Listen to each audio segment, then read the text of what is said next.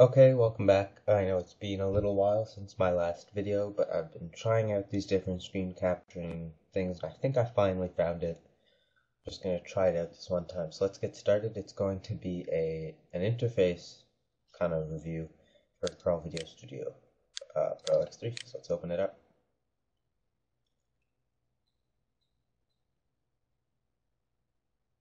So you start off with this screen. The first is Advanced Edit, which is the actual program. There's also Easy Edit, which is just quicker, not as many options with effects and everything. There's DV to DVD Wizard, which is simple capture from your DV device and then burn straight to DVD. There's also the Burn, which is if you have your files, you can put them straight to DVDs. And there's also the widescreen mode, and if you don't want this entire screen to show up, because you can always access all of this through Advanced Edit.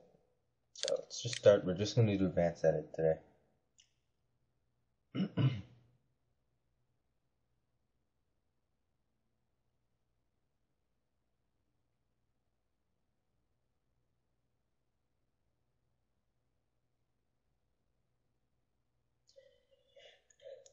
Okay, so it opens up to tab number 2, which is Edit. I'm just going to start with the capture. So this is just kind of showing you how it starts off. It comes with preset, stuff. A selection of preset videos and photos.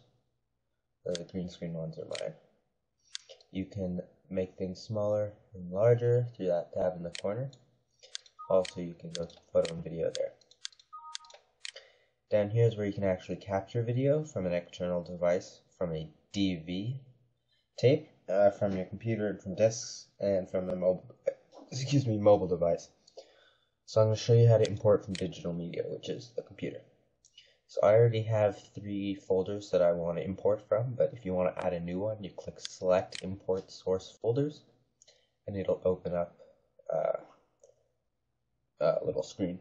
It'll open up this, and then you find the file, the folder, you put check on it, and it'll automatically do it. So let's just say I picked photographs, click OK, it'll show up down here. So I say, okay, I want to search this one down here, highlight it, you select start, click OK, and there it is. You can make it up here, just select the videos, just show the videos that it has in that folder, make it so it just shows the photos in that folder. Like I said, you can make it just show the photos in that folder, so it's there. I can show everything, so all pictures and all photos. Sort by source folder, sort by time. If you want to select all of them, deselect all of them, and invert your selection. So invert is like if you want to click one, and invert it'll unselect and click everything else. Easy. Again, you can zoom in, zoom out, you select the item you want, you click start import, and it'll import. So that's pretty much it. I don't want to go into the other ones because I don't have anywhere to get them from. So next is edit. It comes up with the screen. Main thing you see is your timeline at the bottom. Very easy to follow. You can also go to storyboard if it's too complicated for you. First is the movie track, or the video tracking they call it, yeah. And then there's the overlay track. Again, those two are pretty simple. There's your title track, your first title track. You can have a selection of them. Your voice track and your music track. Again, you can have multiple music tracks. To add tracks, where is it? You click Track Manager, and you can add 2, 3, 4 overlay tracks. You can add multiple music tracks, multiple title tracks, so on and so forth. So you select what you want, unselect what you want, and then click OK. Here at the bottom half of this screen is your options. You can lower them, bring them up. I'll get more into that in a minute. And here's your viewer. So up here you've got your media folders, I guess. So video, all media, so that's all photos and all videos. Videos or photos. So I'm just going to do videos. What you can do is for your primary video, all you have to do is click the video, drag it into the main video track. And then again, like you can click and drag something into the overlay track, and you can manipulate it, move it around, size it, mess with it a little bit, so on and so forth. Then next you have your crossover. It starts with just my favorites, but then you click on all. It does have a very generous selection. As well, you have titles, not so many this time, but they are pretty cool. Click on it to preview, and then you can add it in.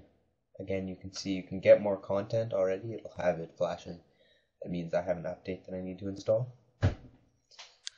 Then here is just like blank screen colors. We've also got object pictures, frames, and then flash animation, which is just short, quick flash movies. If you click on it, play. That's not a flash movie here. Click on it, play, and it'll have a quick movie. Next is the effects. Again, that's all of them. They're not that many. One thing I noticed, there's no chroma key, but I will show you in a second how to do that. And then you've got audio preset in already. Anything with an M is like actual music, so like that. And S is sound. Sound effects. And you can also import your own sound. Like that. Great band. So that's the sidebars. I'm going to show you now quickly how to do green screen effects. So what you want to do is click on your overlay track. So move your overlay track. Pop up your options menu. I'm going to say mask and chroma key. Easy, you just click that. And then you click your little, one sec.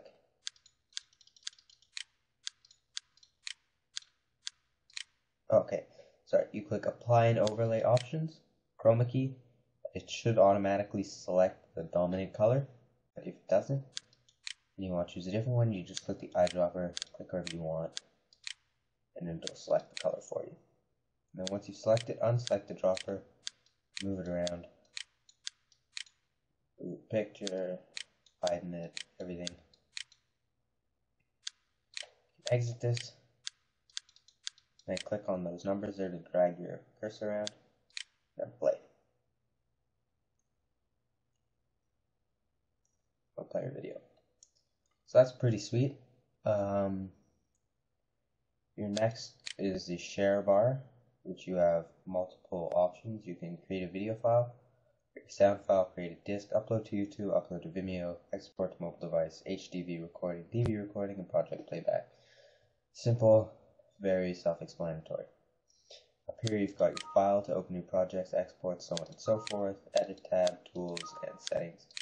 Tools is where you can get into the different programs that it has, so this is Easy Edit. Like I told you before, there's TV to DVD Wizard, DVD Factory Pro, which is Burn, and then Painting Creator. One last thing I want to show you is up here in the corner. There's that little arrow. There's help and product information. So you open it, go home, and it'll just quick kind of telling you what this does. But learn, it'll give you quick tutorials on how to do everything. It's written, it's not shown. Get more. This will show. See right here, I didn't see this before, but it gives you updates and add-ons and stuff. Do more. How to do more with your editing, I guess. And then messages, any messages that Corel has to give you. So that's basically it. Thank you for watching. If there's anything else, I will tell you. Please stay tuned for my interface video for the PaintShop Photo Pro X3 that is coming soon, I guarantee it. So please rate, comment, and subscribe. Thank you.